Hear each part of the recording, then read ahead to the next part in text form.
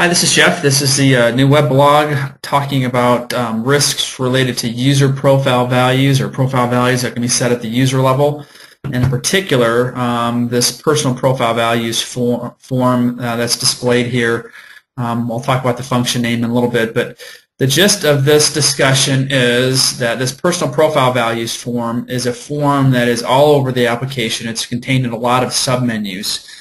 And what this does is allow a user to set a value of a profile option for a variety of different profile options. So if for those that are not familiar with profile options, you can set profile options at various levels within the application, and I'll show you a form in a minute where those profile options are defined.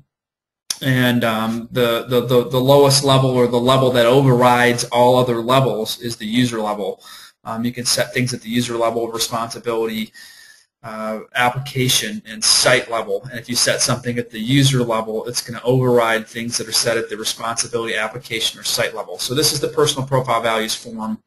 What I want to show you here is how many profile options can be overridden at the user level. So where the value is white, I can choose to override. In this case, some of them have list of values. In some cases, there is no list of values set. You're defining a value by entering it manually.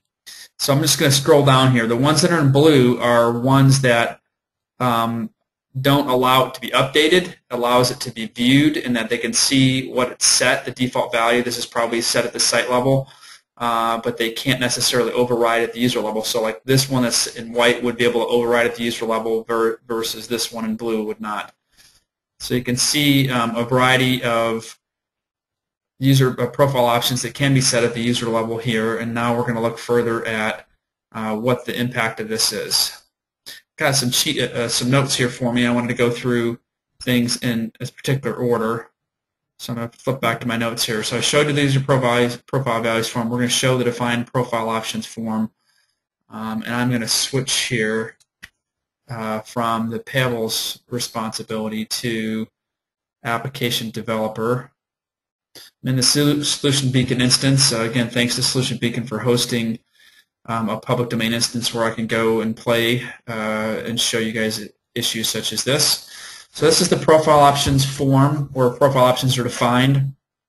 I just did a blind query, and in this environment there's about 9,000 different unique profile options. The key here is this user access. This defines what happens within the user form. Is it visible, and more importantly, is it updatable? So if I went through and this account generator run in debug mode, and I went to that personal profile options form, it would be updatable. In other words, I could choose a yes or no value, and that would then override what's happening. So I just scroll through here, and again, supporting, if you look for ones that are updatable, supporting what we found in that form.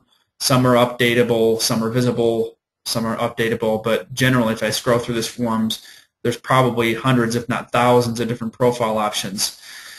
Profile options drive a lot of security issues, a lot of functionality, and can have an impact on controls. So generally, you don't want to allow users to override any key configurations or configurations in the application where it would have an impact on the way the functionality works in the system, or security, or the way that the controls are defined. So my general recommendation is, as I'll talk about towards the end, that all profile option changes should go through change management, other than certain ones that are exempted. And I'm going to go back to my notes here. So we looked at the user profile values form, the defined profile values form. I'm going to show you some submenus where this personal profile values, or sometimes it's referred to as user profile values forms, are contained. So I'm going to switch over now to System Administrator responsibility, pull up the menus form.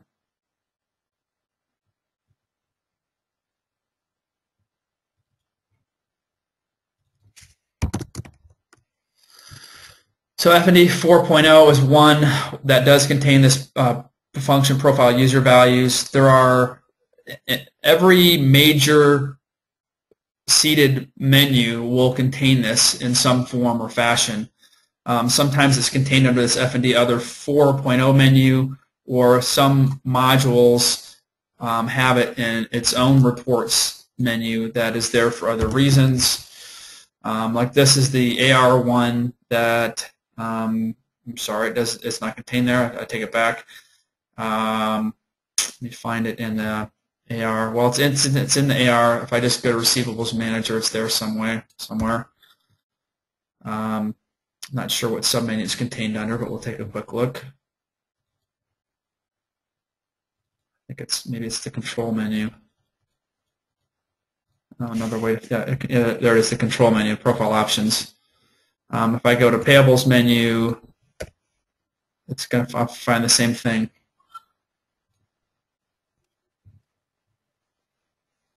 So we'll go to payables, payables vision operations. It's on the other menu, other requests. This again, or other, sorry, not requests, other profile.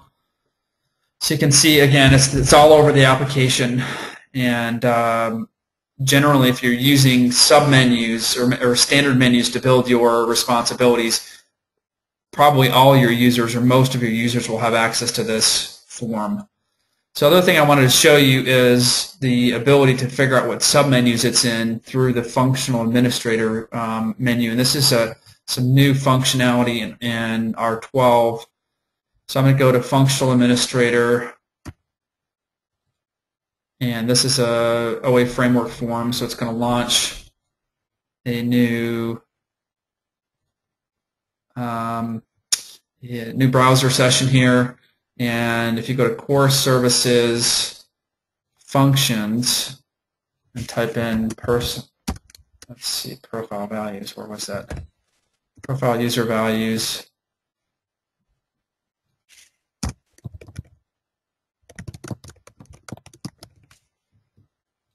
Query.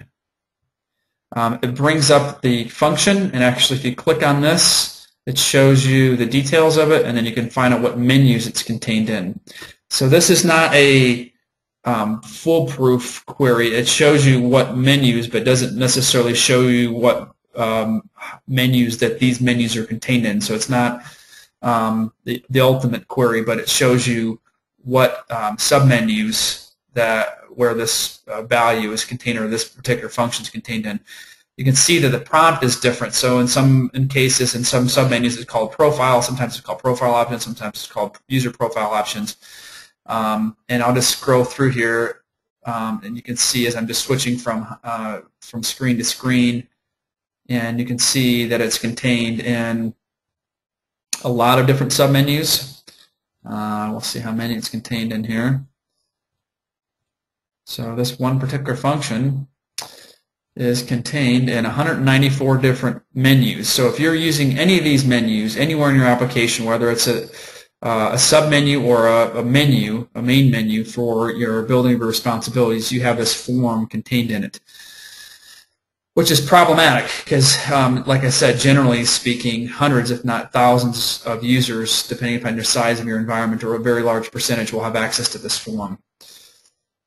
So I showed you a little bit the breadth of where this is. I'm going to talk about recommendations.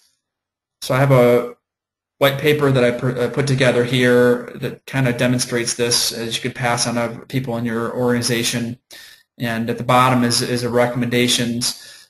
Generally, what I recommend is the user profile values, the personal profile values form is not granted to anybody in the application because of the risks contained in a user overriding a profile option where it would not be appropriate.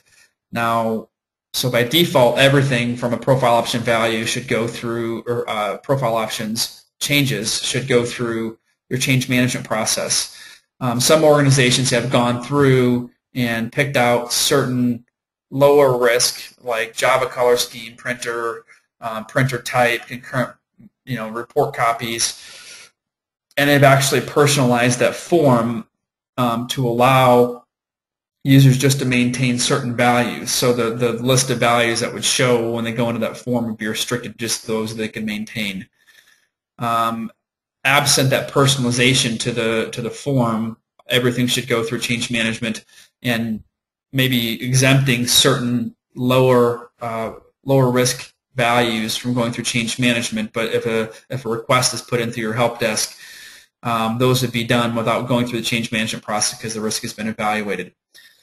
So that is the recap of the risks related to it. I was just going to show you one other thing, which was at a sysadmin. When I'm building security for clients, what I like to do where the risk isn't mitigated is come up with a standard menu that I can use for all custom menus. So my recommendation is every responsibility has its own custom menu associated with it, and you're building a series of submenus into that particular menu that's appropriate for that role. So this would be a JTH request menu, something I would recommend, which is just a mirror image of this FND 4 menu that we looked at. And maybe there's a couple other things in here if you're running inventory orgs, just change orgs should belong. But in essence, I just pulled out some things from this menu other than the profile user values. And this menu now becomes the basis for gaining access to running concurrent programs, defining request sets, and viewing output without necessarily giving them the standard menu. So I'll go into that in another blog of how I build custom menus. I think it's fairly intuitive if you do this on a regular basis. So hopefully this is helpful. Again, the personal profile values or the user profile values form, my recommendation generally is it's not assigned to anybody in a production environment, or that form is personalized to restrict that to just a few profile options that you've evaluated the risk and feel comfortable them making those changes in that environment. So I unfortunately don't have a spec for that to publish. If you have a spec of where you've personalized that form, I'd love to be able to pass that on to people through my a variety of different forums that we share public information like that. So feel free to send that on. If you have any questions about this topic or anything else, please send me an email at jhare, JHARE @ERPRA.net. Thanks and have a great day.